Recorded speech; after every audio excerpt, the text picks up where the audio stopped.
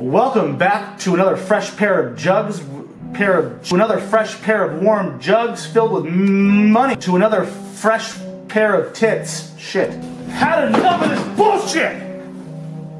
Fresh pair of warm tits, fuck. To another fresh warm jug of breast milk. And to another fresh pair of jugs filled with warm milk. Darth News. Fucking piece of shit! Mother! Fuck! Welcome back to another car crash in slow motion. I'm your host, Darth. Okay, this is my last attempt at this intro. Alright? I'm not doing it again, dude. Just press record. Are you... You're recording again? Welcome back, ladies and gentlemen, to a fresh new pair of jugs filled with warm milk. I'm your host, Darth, and today we're going to get into Darth News. Welcome back to another fresh booby filled with warm milk. I'm your host, Darth, and today in Darth News, we have a very important headline to get to. This is breaking news. Marvel TV to shut down. Current series are now folded into Marvel Studios, which means all of your favorite Marvel TV shows will be no more. They're gone. Poof. Thanos snapped. I can't snap. They're gone.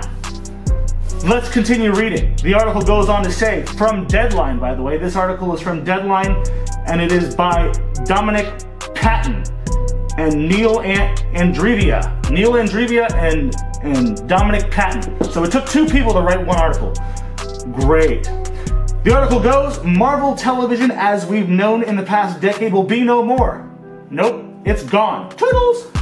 With its slate dwindling over the past year and its head, Jeff Loeb, set to depart, the television-focused Marvel division will now be phased out. The Marvel TV projects that are currently in production will continue, but any further development is now being scrapped. As a result, a significant portion of the unit's staff are being laid off. Fuck you, Marvel! Fuck you, Marvel. It's okay. It's okay. It's not okay. That's really not okay. So they're laying people...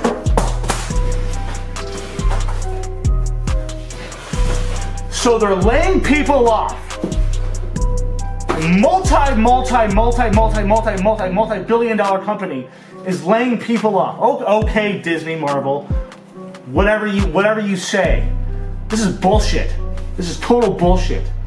You could redistribute them into different areas of your studio. You don't need to lay anybody off. Why? Marvel's TV's SVP current programming and production, Kareem Zreik, and a member of his team will join Marvel Studios Group to oversee the remaining Marvel TV shows already on the books and on the go. That includes the announced 4 animated series and the live action of Hellstrom for Hulu, and the last season of ABC's Agents of S.H.I.E.L.D., which will still be made. Other Marvel TV staffers are being reassigned, sources said. Okay, so they're reassigning some of them, but then they're laying off probably most of them. Just like what happened when Disney bought over Fox. I think it was like 4,000 people got laid off without severance.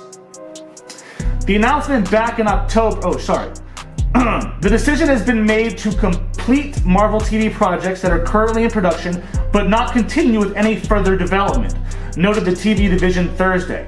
Today's news follows months of turmoil and uncertainty at the Marvel TV, with a number of animated and live-action shows teetering or now being canned. The exit of a longtime small-screen chief Loeb is a gentleman's name. His name is Chief Loeb, and further expansion of big screen boss Kevin Feige's feeddom. This is why you should never have two people write an article. I don't know what the fuck they're talking about. I've lost it. I'm just so mad. The announcement back in late October that the 4-time Eisner Award winner and veteran producer Loeb would be officially out the door, and at the end of the year, for now seems, but I can't read, would be out the door at the end of the year now seems but one of many dominoes to fall on Marvel TV. One further wrinkle in today's news is that Leo might be around a bit longer than expected, and he is said to be on the decks for the handover. So as they transition, I'm assuming what they're going to do is put everything that's on Marvel TV right now and put that all over the Disney Streaming Plus, or I don't know, probably something similar to that take though. The article goes on to say it's a handover with a lot of blood on its hands, so to speak, as the Clark Gregg-led S.H.I.E.L.D. heads towards its last season on ABC. The planned Ghost Rider spin-off series for Hulu has now put the brakes on, and has had the brakes on hold since September of the cancellation of Cloak and Dagger, after 2 seasons of Freeform came out the next month, and the final season of The Runaways is launching on the Disney-controlled streaming this week. With no new shows on Netflix after Daredevil, Luke Cage, Iron Fist, Jessica Jones, and The Punisher were all canceled over the last year, and a bit of Marvel TV saw the Hulu setup upcoming animated Chelsea Handler voice. Fuck Chelsea Handler. Chelsea Handler voiced Ept, Tigra, and Dazzler are now put on hold also earlier this month, with the department showrunner Erica Rejovenovia and the staff writers due to the old chestnut of creative differences. So this is just a clusterfuck. Additionally, in what could have been a creative lifeline for the TV unit, new upcoming original Marvel shows on the recently launched Disney Plus streaming service like WakandaVision and The Falcon and Winter Soldier have already been placed under Feig's mandate before he was anointed Chief Creative Officer in December. So yeah, it looks like some shows are going to jump over to Disney Plus and some shows are just going to be getting the axe. The good old... I think this is a bad move on Disney Marvel. This is a terrible... Well, okay, here, let's read the comments. Let's see what people have said. Okay, this is from Anonymous. Marvel's death spiral widens. Watching this bubble burst is going to be fun. I agree. Death spiral equals biggest movie of all time. Okay, boomer. Are you expecting the movies to start doing much smaller numbers at the box office? I think they will substantially be smaller now that you've added these shows into Disney Plus. I think like people are going to watch Disney Plus now, so why go see your movies? It's like, because they're making movie theater quality shit now. Like, have you seen The Mandalorian? If they made that into a movie, it for sure could be in theaters. The quality of their stuff is good, but it's like, why would people waste, if it's going to be on Disney Plus 3 months after it gets out of theaters, why would anyone go see it in theaters? Do you see what I'm saying? Another from Anonymous. This is perhaps the dumbest take of all time. Agreed. Chris said, no, I don't want to read, I can't read that. I'm surprised that got approved. I can't believe that actually is not deleted. Oh, okay. They produced some of my favorite TV shows over the last 5 years, including Agents of S.H.I.E.L.D., Daredevil, and Jessica Jones. I'm going to miss them, but now, fuck Disney. Yep, that's what he said.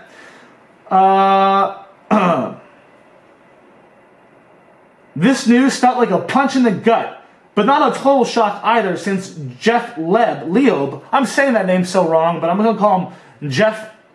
Okay, look, this is how you spell Jeff. J-E-P-H.